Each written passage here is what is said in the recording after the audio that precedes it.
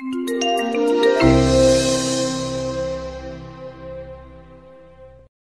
y'all doing today? Wow, I didn't even have to go for seconds on that one. That's awesome. It's after lunch. And it's after lunch. I appreciate that. That means we're caffeinated. I'm happy. Well, folks, my name is Glenn Renfro. I am a developer at VMware. That means, what do I work on? I am a contributor and a collaborator, committer and a collaborator on Spring Cloud Dataflow, Spring Batch, Spring Cloud Task, any kind of wherever they need me. But at the same time, I'm on the board of directors of AJUG, and which means we're also on the board of directors of Devnexus. So Roy. I'm also an engineer at VMware, and I work on different Spring projects from Glenn. Work on some of our products that we sell for our Pivotal platform, and also some open source projects around Open Service Broker, and we have a project called App Broker to help deploy brokers to cloud platforms like Kubernetes and Cloud Foundry. So before we go too much further, remember if you are interested in any of the applications that you're going to see deployed here, they are all a part of the project up here, and so feel free, this is in my personal repo, CPPWFS. Jump in, take a look at them, pull them down, so don't have to worry about doing much copying. Just hop onto the project, and I'll be uploading the presentation to that project as well. So. All right. So what we'll be talking about today is we're going to talk about the inspiration. Where did we come up with this Spring Bananas talk? Then we're going to be talking about what is edge computing for those that have not had a chance to be introduced to it. So we're going to go ahead and give a 101 on that. We're going to talk about the topology of the base project. So we're going to talk about the IoT, the edge devices that I created with Roy, as well as we're going to then roll into one of the more important parts is, okay, I've got these devices out here. How can I move and create streams or create the streams for the old devices, for the new edge devices, especially as we begin that migration over. But then what we're also going to talk about is how we can dynamically adjust the streams so that we can get the most content and the most value out of it. Then we're going to be talking about how we can process data from the edge. So in this case, another thing that we're going to try to cover is, okay, we've got this data, we've stored it, what do we do with it? Is there things that we can do with it? And how can things like a Spring Cloud Dataflow, Spring Batch, or what we're going to call composed tasks help us with that? And then we're going to finally close out, how are we going to evolve this talk? And we'll talk a little bit more about that at the end. The other thing that we're going to talk about is a quick note. We're going to be talking about radiation today. And by no means am I offering any medical survival advice, nor are you to take home and say, my gosh, we've learned how to take a pack of bananas and find out the radiation readings from them. No, that is just a way for me to get free data from the air that we breathe. Right? If you're a nuclear engineer, feel free to tell us if we're wrong about something. That Absolutely. is not our expertise. So. Okay.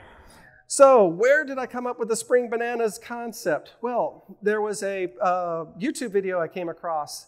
If you ask my daughter here, you'll know that I have no life outside of taking care and enjoy time with my family, kayaking, fishing, geeking out, and watching documentaries. And there was one that Dr. Derek Muller put together as on YouTube video that said, I'm going to show you radiation from different parts of the world, but instead of spending time to tell you whether it's rems or sieverts, sieverts meaning how much damage a body gets, I'm going to use bananas. So if you ever get a chance, this is a wonderful special he put together for PBS. Bananas are mildly radioactive. Did you know that? How many people knew that? Oh my gosh, you all rock. Well, see, oh, there you go. He learns. So in this case, since they pick up potassium and uranium is somewhat similar, they kind of get it naturally. And my gosh, a banana is 0.1 microsievert. What does that mean? First off, does that mean I stop eating bananas? No. So long as you get them from a reputable source, your bananas are safe, they're happy, they're nutritious, they taste good, and they're only 1/10,000,000th of a sievert. If you're saying, how dangerous is a sievert? Well, one sievert is pretty much lethal, okay? So, and we don't have to worry about that in our lifetime. But you're like, well, exactly how radioactive is a banana as compared to just me walking around? Us being in this room, we pick up between 1 and 2 bananas, or 0.1, 0.2 microsieverts per hour. So just being in this room, we were actually taking in some ambient radiation. Okay, so you're safe. If you're like me, and you're the kind of person that does not like mixers, how many are introverts? Raise your hand. Oh, well, we have some honest people. So if you're looking for a unique way to get out of going to a party, say, well, every person that you're sitting next to is mildly radioactive themselves. So they are exactly 0.05 microsievert, or about a half a banana's worth of radiation. So you can just say, somebody says, hey, can you come to this mixer, and we're going to put you among the people that you don't know, and you're going to talk about topics you have no idea about. You can say, well, I'm afraid I might pick up maybe 1.5 extra sieverts, microsieverts an hour. I don't feel comfortable. Okay, that joke bombed. I apologize. I tried. Just to give a few more reference points. If you go to the dentist and you get an x-ray, that is 5 microsieverts. And so how many bananas is that? It looks like 50. An airplane flight from New York to Los Angeles, because you're up in the air, you're not protected by as much atmosphere, it's 40 microsieverts. It's about 400 bananas. And a full body CT scan is 10 millisieverts, so we've changed our degree of measurements there, which is 10,000 bananas. And lastly, the EPA recommended yearly limit for US radiation workers is 50 millisieverts, which is 50,000 bananas a year. So there's some reference points when we're talking about what a banana is, what a sievert is, et cetera. Yeah, well, you shouldn't worry about it at all. Yes, exactly. As far as I know, none of us here are radiation workers. I mean, if you are, then, you know. You already know that. So I started a little project after watching Derek Muller's presentation. And I created the item on the right, which was, actually I started out with Arduino, and I hooked it to a Geiger counter, and I went, cool! And it was doing the clicking, and I wrote a little macro in it that would capture what's called counts per minute, or CPM. I was really happy. And then a buddy of mine named Chris Schaefer said, I can make it smaller. And he did it with an 8266 processor right next to it. So the big thing there you see is actually the Geiger counter, which you can see right here. And then he created an 8266 processor, did the same thing, and I said, show off. So what do you do with a Geiger counter? Well, you walk around your house with it. And you say, is my house radioactive? And what I found is I drop it in each room, and I leave it there, and then I would find out, okay, I get between 1 and 2 bananas an hour, right? 1.1 to 0.2 microsieverts an hour. And then I walked into my garage, and it jumped up to about 30 microsieverts per hour. And I went, oh my gosh, my freezer is radioactive. Yes, that means, since I have a freezer in my garage, that means I, yes, am a redneck. You weren't storing uranium or anything? Not that I know of, but I'll let you know later. So I said, my gosh, what's going on? So I put the little pin in it so it would make the little clicking sound so I could actually pick up, hear the particles as I hit, and I got to about 60, where it would go tick, tick, tick, tick, tick, tick, and it was the Coleman lantern that my dad had and gave me. And I said, where did Dad take this Coleman lantern? So I did a little bit of research. I said, why is a Coleman lantern radioactive? And the truth is, if you see those little white spongy things, those are called mantles. That is what the Coleman fuel would flow over. And those were made with, part of those are made with thorium if you bought these things prior to 1985. They're actually radioactive. So if you have an old clock that glows in the dark for absolutely no reason, that's radium.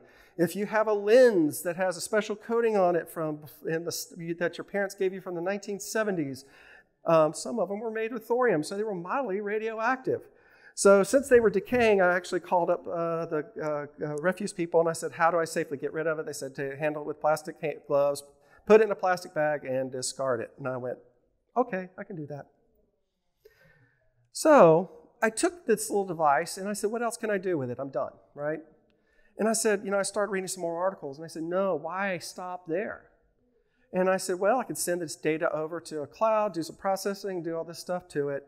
And then it kind of hit me. I said, wait a minute, I can do some of this processing from the edge. I've got the second rendition after I got rid of Arduino.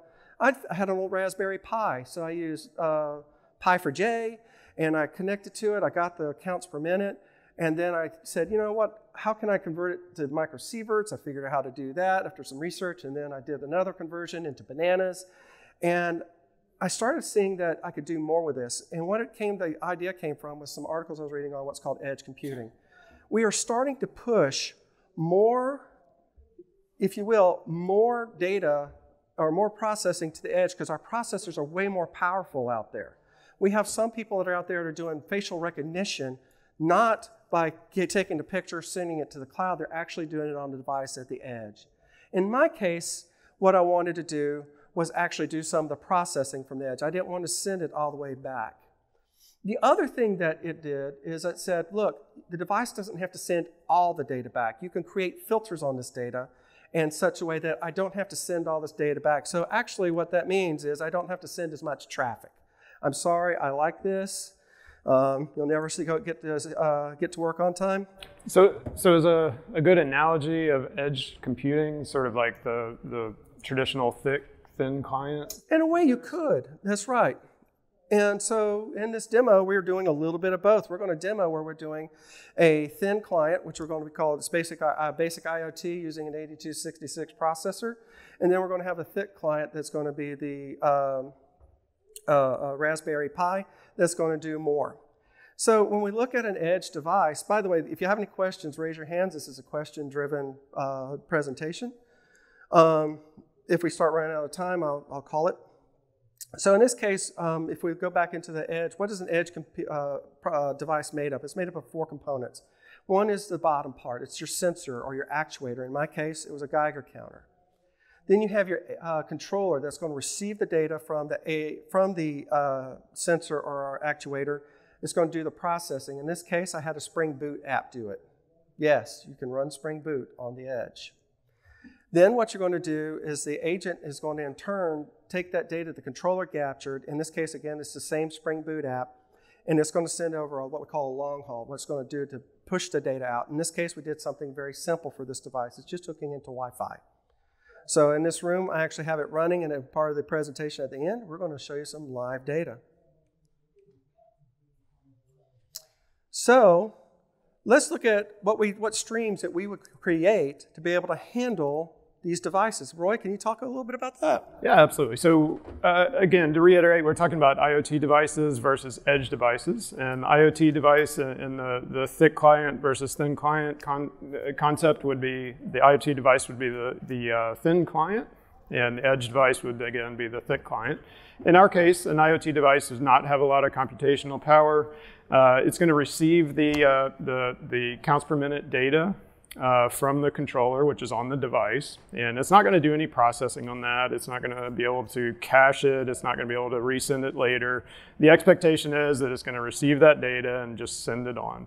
So our stream needs to be able to be designed to support that. It needs to support the processing of that data. It's going to expect the data to not be modified or processed in any way. Yeah, it's just raw data. Well, raw data that's barely processed, just to CPM, just a little. Once it's done receiving that data, because again, that's all the hardware controller is going to do, it's going to send it off to the cloud. So this diagram shows basically what we're going to need to do to design that stream. So here we can see what a stream is going to look like. We've got an HTTP source on the far left, the blue. So it's going to be receiving that data sent from the IoT device. And then we're going to pass that data is going to be passed along to a processor, which is the first green one. If you can't read that, it's called transform CPM. In our case, what that means is we want to transform the data. We got this raw counts per minute. We want to know what that is in bananas, so we need to calculate that. We want to add a timestamp to it, maybe. What else do we want to do? We want to convert to bananas and sieverts. There we go. Okay, sieverts, right. And then maybe we need to process it some more. So we added another processor to this pipeline, and that's the second green one. It says filter out bad CPM, or C ... filter out bad CPM. In this case, say we get a really weird reading like 1,000,000 or -800. We know those are not accurate readings, so we're going to filter those out and not include them. And then lastly, we've got a JDBC sync in this pipeline. And so we want to store that processed and filtered data into a JDBC sync, or JDBC database. So that should be clear enough how we want to design this stream for the IoT device. Now let's compare to what we want to do with an edge device. So for an edge device, remember, it's going to be more of our thick client. It's capable of processing more. Maybe it's capable of caching that data on device. Maybe it's capable of resending the data if it doesn't have a good signal. So our stream is going to be designed around those ideas. So again, we're going to receive the counts per minute data from the controller. The device is going to then process the data. So our previous stream, the IoT stream, we were doing the processing in the IoT stream. In the case of the edge device, the device itself is going to process the data. And it's going to send to the cloud. And then we've got this decision tree right here. Either it can reach the cloud or not. And if it can't reach the cloud, then it's going to cache it to the file system and save it for attempting to write it later. Any questions on that? Clear so far? So the corresponding stream for receiving this information is a little simpler in this case. You can see we've got one less processor. Same thing, we have an HTTP source, and we're going to be reading that data from the device, being sent from the device.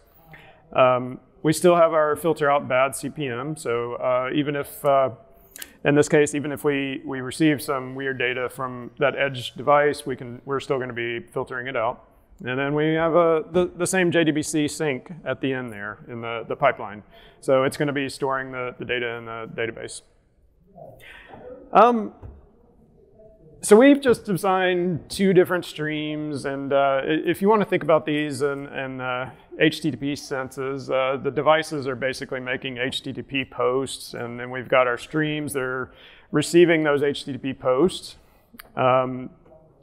Receiving the web requests. But it looks like we have to have two different apps running here. And Glenn, is there a better way that we can do this? Is there something that I think so. Spring Cloud Stream will let us do? Well, there's a couple of things that we want to talk about. So we saw before. Yes, sir. Go ahead. Yes, I can. Why did you guys decide to filter out that processing in the cloud? In this case, it was for demonstration purposes because I wanted to show a combined flow. But to your point, could I have actually done the filtering out on the there's two reasons I chose to do it. One was there's some examples I'm going to have later on that I want to kind of build onto. But in this, the other case is I couldn't necessarily always trust the data that I'm receiving from the HTTP port. It may be from a faulty device, and that faulty device may be sending some bad data. I could have filtered it over there. But in this case, I wanted to make sure that the data that was getting into the database was as clean as possible. Okay. Again, it's one of those cases where I took and I built two copies of this device, and I put one in my mom's house, I put one in my house, and walked them around.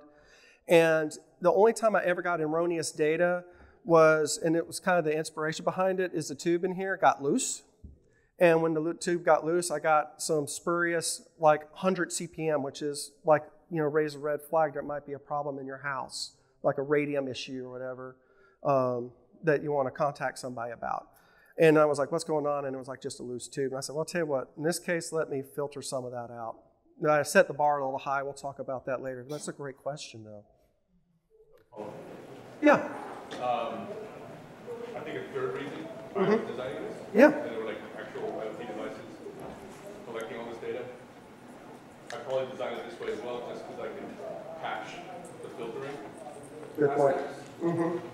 Dealing with an edge device architecture, you've even set it up so if I can't reach the cloud outlet, It can be stored. then I can store locally, which tells me I can't update the software on that device easily either, because I have to be able to reach it and patch it. Exactly. So typically, you want IoT devices to be done, I think. And that's the two thoughts. One is you can do an IoT device that's pretty, like you said, pretty dumb, and all it does is send data. It's the question is what problem you're trying to solve to get that. Why do I need to go to the edge? Do I need to push that out there? Do I have the hardware? Do I trust the hardware? One of the questions that you will be asked is, well, if I were like to take this device and put it into a slightly more radioactive location, can I actually trust the Raspberry Pi device itself in those conditions? Answer is probably no. So that's when this goes into, this is Glenn playing, but when you're building your app, you've got to make sure it's shielded properly in this case. That only the IOT or the Geiger counter is actually exposed to the elements, while the actual, if you're doing Arduino or you're going to do an 8266, or in my case the Raspberry Pi, is shielded from those types of things. Yeah, and we can carry the analogy to mobile applications like Android, iOS applications. If you push out an Android and iOS application and it's got a bug in it, well, you got to fix the bug, and then you got to submit the new application to Apple or whatever before you can get that out there. Well, compare that to like a mobile website where you can just update the website, and then everybody who's using it would be able to do to receive the updated bug fix. So it's again, it kind of goes back to that thin client versus thick client. If you want to reduce some of the chattiness between the device and your server, then you would want to put some of the processing maybe on the device so that it's already handling some of the heavy lifting for you. If the communication's less of a concern, then you can definitely offload that to the server. Same sort of concerns that we have with other applications as well. So, by the way, great questions. Thank you. So the thing that we're going to be looking at with this is that so if we're running two streams that are very similar, both are going to be filtering, both are going to have the JDBC sync. In this case, if we look at this a little bit sharper, what we can see is that I can actually combine those two together. So the one thing we want to talk about before we go into... So you're meaning before we had designed two different applications, and now we had two different streams deployed. Now we've got one. And the one thing that we want to make sure is once we receive the data, we want to make sure that data is stored. So we want to have a messaging framework that we store that data that hops. Once we receive that HTTP data, we want to make sure that data doesn't go anywhere. So we're going to have a messaging framework like Rabbit, like Kafka, like Kinesis, Google PubSub, something underlying that data so we don't lose it. Also, by doing this, we also can do some pretty interesting routing of that data, right? In this case, we're going to do something fairly simple. In the previous example, in order to do what we did, we had two JDBC syncs, two filters. In this case, we can kind of reduce those down because their roles are fairly light at this point. And with that being said, and you'll see at the lower right-hand side, we have what's called the alert sync, where if and we'll talk a little bit more about that in a second. In this case, what we're going to do is we're going to capture that data. We want to send it through the, in this case, we'll just go ahead and say Kafka. And what we're going to do is we're going to create a topic called store stream. And we're going to route both traffics through that topic. And then what's going to happen is the filter outbound or filter out bad CPM is going to read that topic, filter that data out, and send it on to the JDBC sync. Now, with that being said, I've just taken something that are really basic functions, small Java apps. It could even be a Python app, whatever you want to do. In this case, we're using Java because I work for who? Spring. So everything's got to be a Spring Boot app, right? Y'all are going, okay, whatever. But no, I'm serious. But in this case, I received this data, and what I want to be able to do is just worry about the function. So how many had a chance to who caught Mark Heckler's talk on Spring Cloud Stream? Okay, cool. So you already got a primer on this. For those that haven't, he's got some recordings on YouTube that cover it in more depth, but I'm going to give you a one-on-one. But before we leave this slide, just to reiterate one of those points about the question earlier, why are we doing the filtering in both of them and not pushing the filtering to the edge device? Well, in this case, it allows us to combine those streams into a single stream. So we've got both sources coming from both the IoT device and the edge device, and we are filtering on both of them. So instead of having to have two different streams, we're filtering. We can combine them. So in this case, the thing that we look at Spring Cloud Stream, and what Spring Cloud Stream does is it allows me to just focus on the function I have to write. The parameters that will go into the function are going to come from an inbound topic.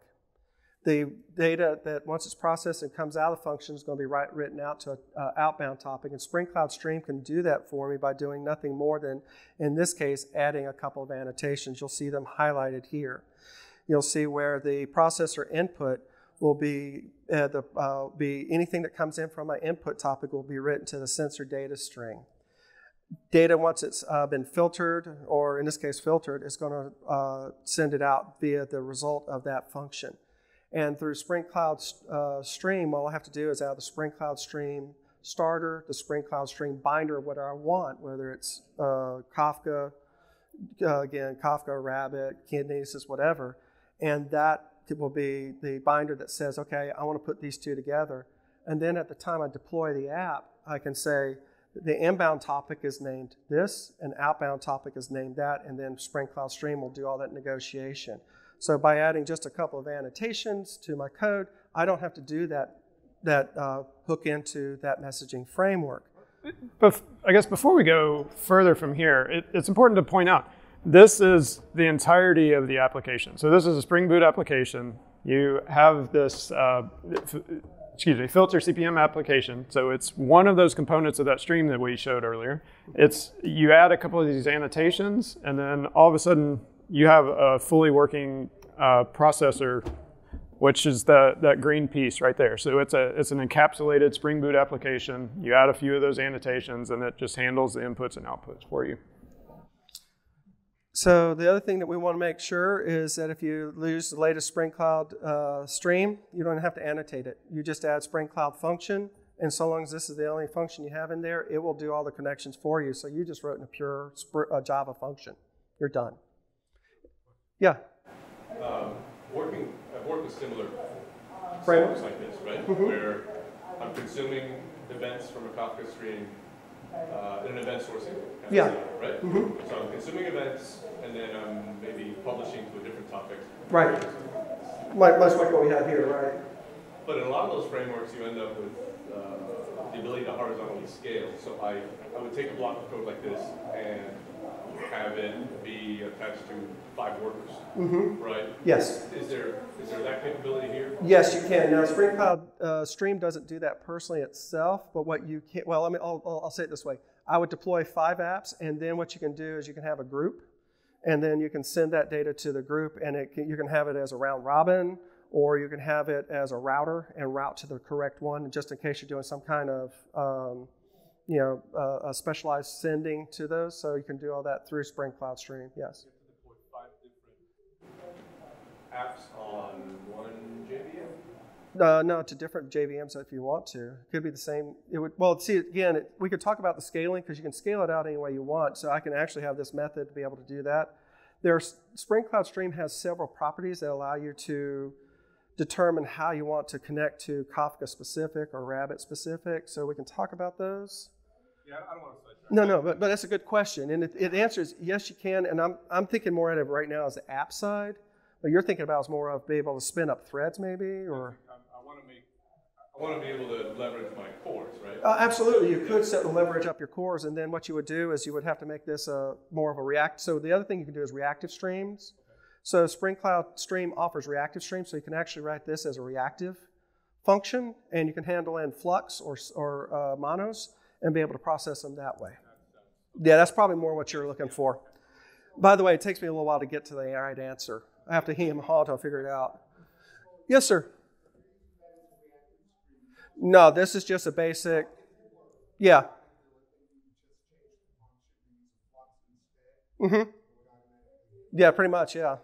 Yeah, I tell you what, if you get a chance, Mark Heckler's talk goes into, and he does it like empirically like I did here, because I'm just now getting to reactive myself.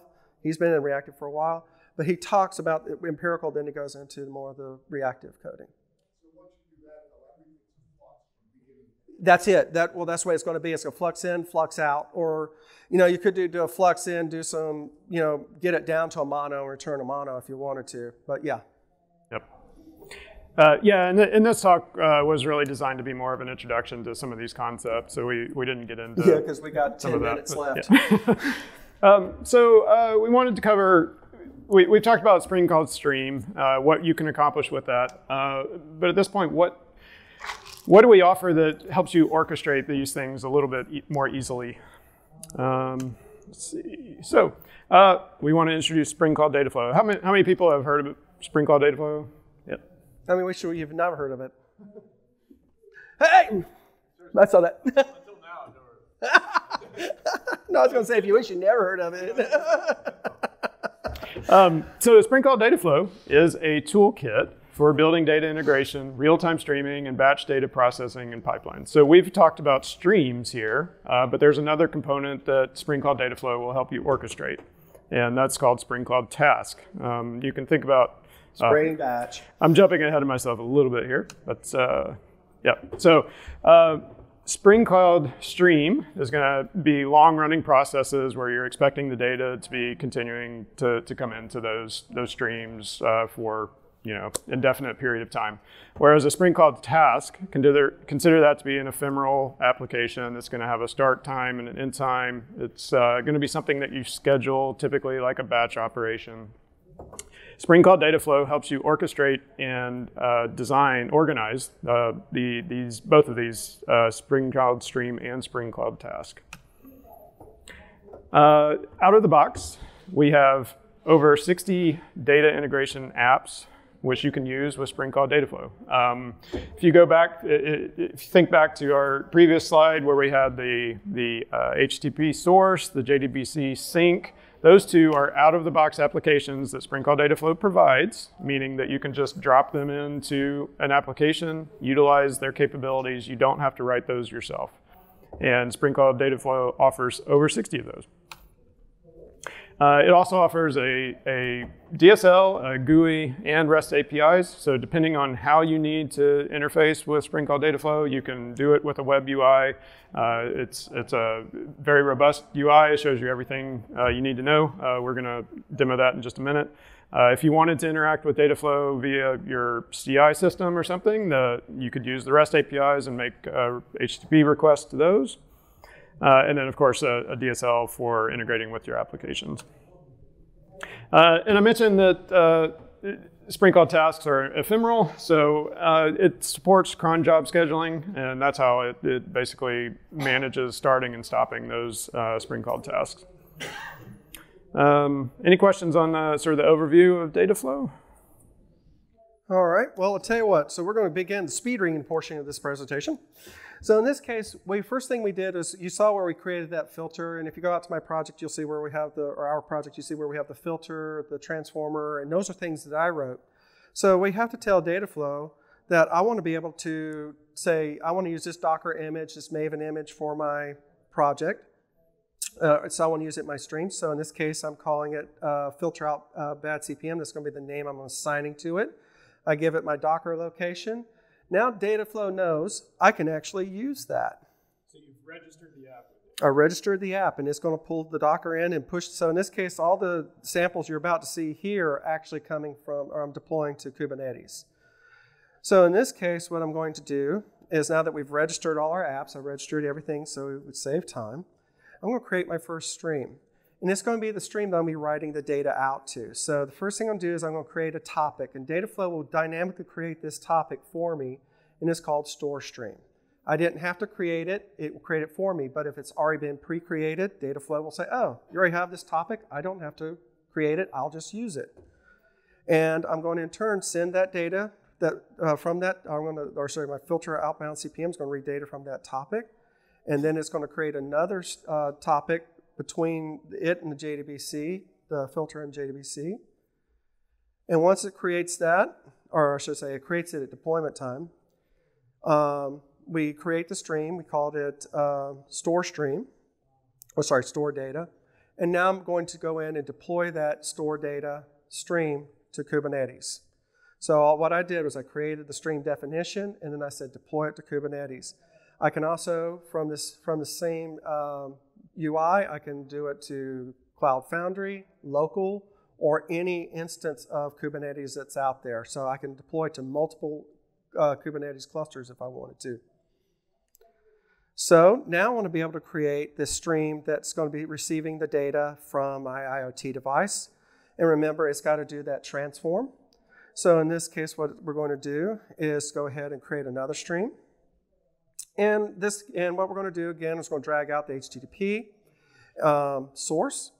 I'm going to drag over the transformation that I have. Oh, they're done. And then what we're going to do is then send that data over to our store stream. And I'm going to write that to port 9001 and have data flow. And again, I'm just doing my stream description right here. I'm going to write that data to the store stream topic. I'm going to create that stream, give it a name. And we're going to call it the IOT input. And now that has been created, I'm going to create that stream. Now the stream definition is created. Now I want to deploy that to my Kubernetes. And we'll do that. So now we're going to wait for that to complete. Or we don't have to wait for that to complete. It's just going to go do it. And now we're going to repeat that same step for my edge device. Remember, it doesn't have to do as much. I'm going to skip past that demo. And then we're going to actually see the data live. Okay? So now that once I deploy those out to Kubernetes, they're receiving live data. This was at a local Starbucks, which was mildly radioactive more than anywhere else. I know it's hard to see, and I apologize. I'll try to zoom this in later. I didn't notice it till today. And this is a sexy interface called Squirrel, if you've ever seen it before. And in this case, you're going to see the data that's flowing in. The device only sends data about once a minute, so I've sped this up. And we can see that from the device I had there, I was getting between 1.4 and 1.9 bananas a minute. And so we can then say, to simulate it and tickle it a little bit more, I send in data through the IoT. I forgot to bring the IoT device with me that day. And I just did a curl command and sent in 60, which you'll see come in a second.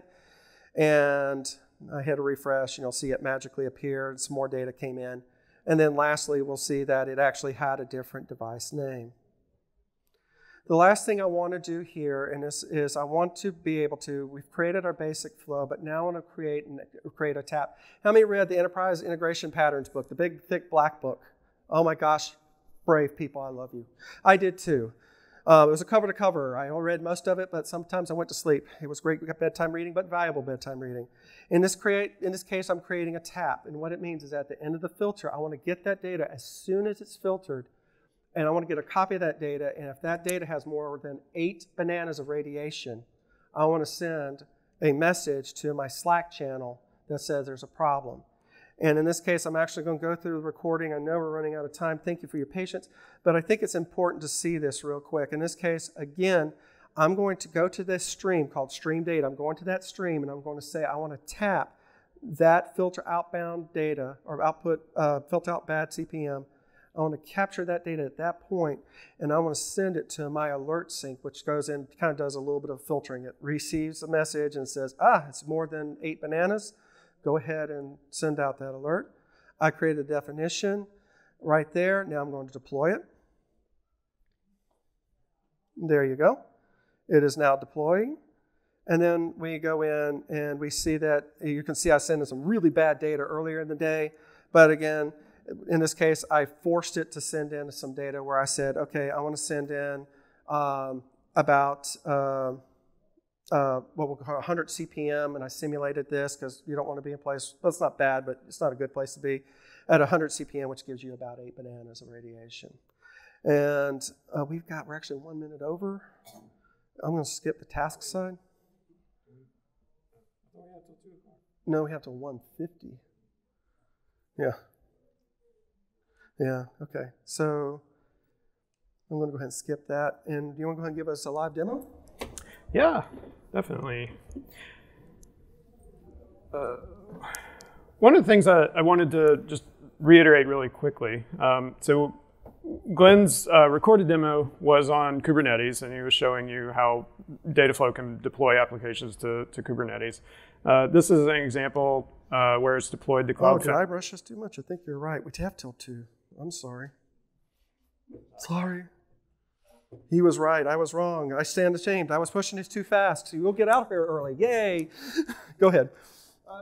So what you can see here, this is on Cloud Foundry. We've got a lot of different apps running. These are all of the individual pieces in those streams that we've defined. So each of those pieces, the HTTP source, the JDBC sync, the processors, they're deployed as separate applications within your cloud environment, whether it's Kubernetes or Cloud Foundry. And it's really easy to see on the screen because you can see all of those various applications running. So I can also show you the Dataflow server itself. We can go see the same dashboard, and so you can see that it's the exact same Dataflow.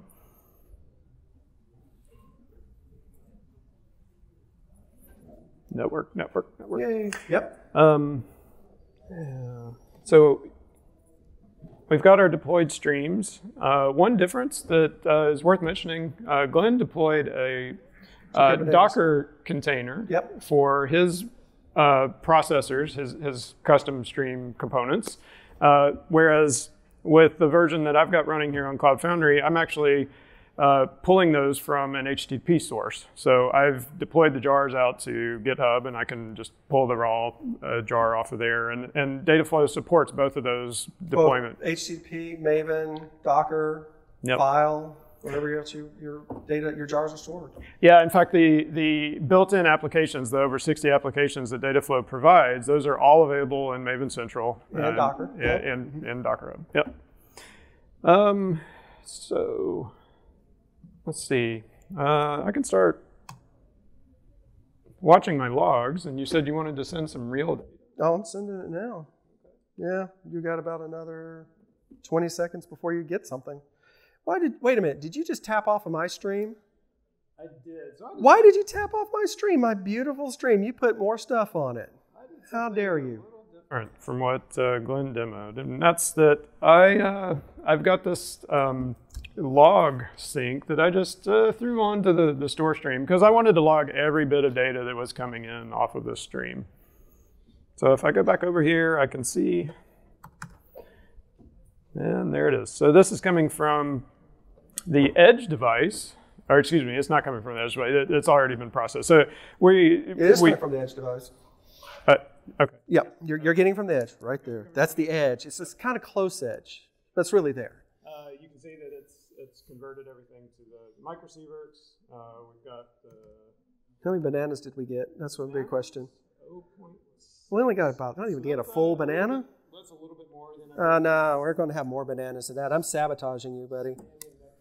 I'm just going to sabotage you right now. You got 200 bananas, or 200 count. How many bananas is that? You said that's 16 bananas. I gave you 16 bananas of radiation because I wanted to sabotage your talk. Yeah, let's not do that anymore. I need to survive the rest of the talk. Yep. Okay, what else? Oh, well, let's show them the alert. Did it get an alert? No, I don't think so. 200 bananas of eat. Yeah. I've got a Slack channel. Oh, I sent you two. Dang it. You sent me two. So there we go. We've got data coming into the Slack channel. So we've got various taps off of this stream. We've got things logged. We've got things going into a database. All of this is just defined in the pipeline. You can see easily from previously, you can see how you can graphically design those. Glenn also showed, I don't know if you could see, but at the top, there's a language that you can use to kind of define this stuff without using the graphical interface. That's right. Let's see. I wanted to, yep.